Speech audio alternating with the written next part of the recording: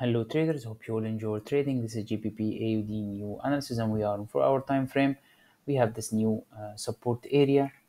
1 hour time frame, we have this hammer candlestick or pin bar and the price respected, and again the price retested and give us this pin bar candlestick. So I expect that the price will go up,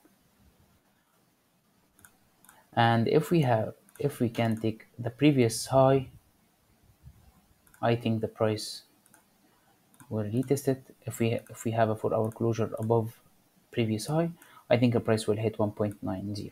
It's a very simple setup. Maybe we will see the price back again to retest this yellow area and then go to upside.